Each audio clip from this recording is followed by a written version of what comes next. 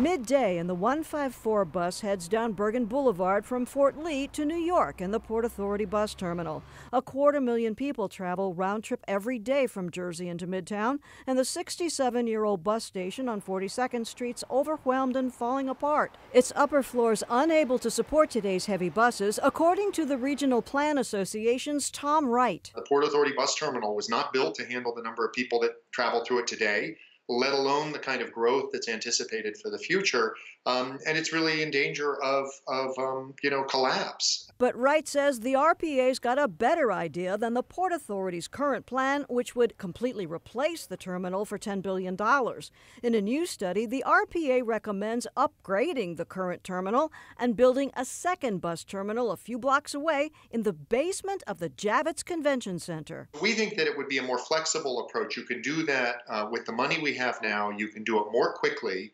And at the same time, of course, what we have to do is build the Gateway Tunnel under the Hudson River. So it's very New York-centric, very Manhattan-centric. I'm really disappointed because they didn't reach out to us, they didn't talk to us. State Senator Loretta Weinberg, who's toured the bus terminal with other Jersey lawmakers, claims the RPA never consulted her side of the Hudson and is unaware of the Port Authority's current discussions on the terminal. Which is to build up on the current site, which minimizes any impact on the neighborhood of having to expand the footprint. Weinberg says the current bus terminal's close to multiple subway lines, Javits only one. And she says bus service is far more important for Jersey commuters. RPA's own studies show close to 7,700 commuter buses travel to Midtown from Jersey, far more than from Brooklyn, Queens, or from Upper Manhattan and the Bronx.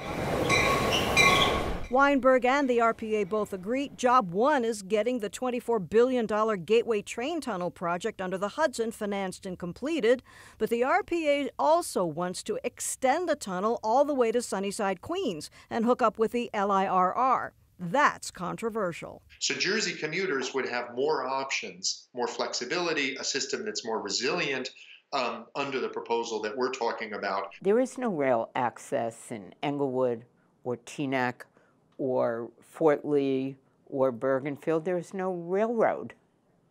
So where are they going to increase rail to these places? Lawmakers, advocates, and transportation experts will continue to debate this issue, but ultimately it's up to the Port Authority to decide where the 154 bus will go in Manhattan.